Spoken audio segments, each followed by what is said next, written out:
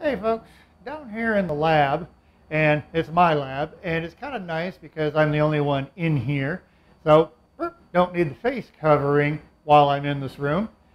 The noise you hear in the background is probably the fume hood, maybe something on fire, but I doubt it, at least not yet. And so, yeah, there's going to be that noise, but we'll try to get over it as best we can. Wanted to show you one of the demos that I like to do, and wasn't able to do it in the classroom. The classroom is in such a different state, and trying to do it over Zoom was going to be difficult, so I thought I'd record it here. And it's the methane soap bubble demo. This is the one I traditionally do on the first day of class, even before I introduce myself. It's kind of a fun one, so let's take a look at the ingredients. First, the ingredients. Just have a beaker of water here, some dishwashing liquid.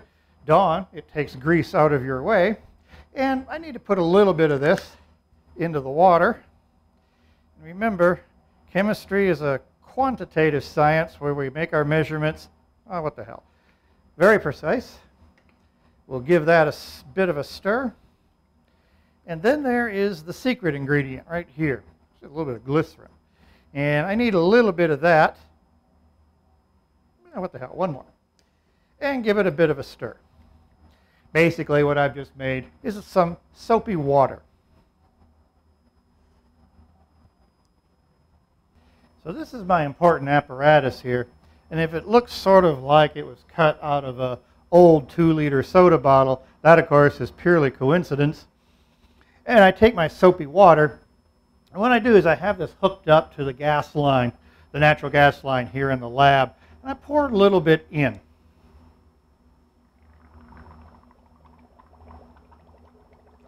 And oh my goodness, it starts making bubbles, which is kind of fun. And you notice how the bubbles are moving upward here, kind of making a column that's moving up.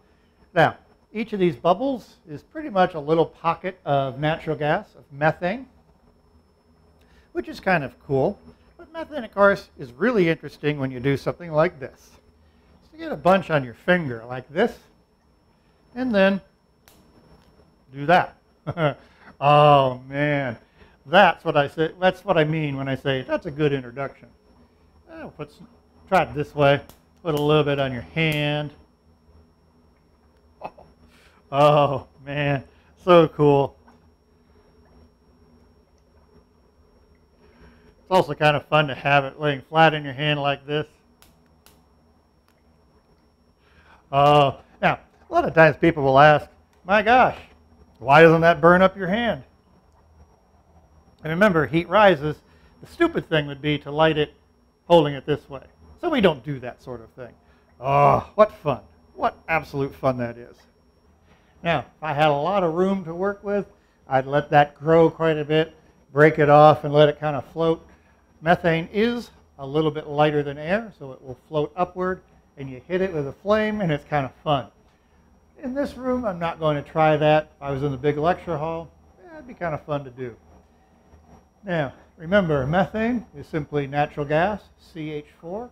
We'll talk about that. And the combustion reaction, ooh, there's a phrase, the combustion reaction you were seeing of methane. But there it is, the methane bubble demo. It's kind of fun to do, and it definitely gets student attention. Hope you like that. We'll talk to you later.